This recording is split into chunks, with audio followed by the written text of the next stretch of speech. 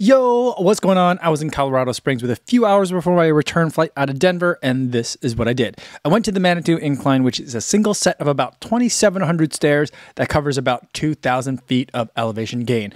The stairs started out nicely spaced with the gradual incline, but eventually the stairs got really steep. I stopped for the first time at about halfway to drink some water and take a break.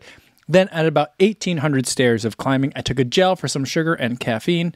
At about 2,500 stairs, my quads started to quiver and I wasn't quite sure I was going to make it, but soon I was at the top where I ate a snack and then had someone take my picture.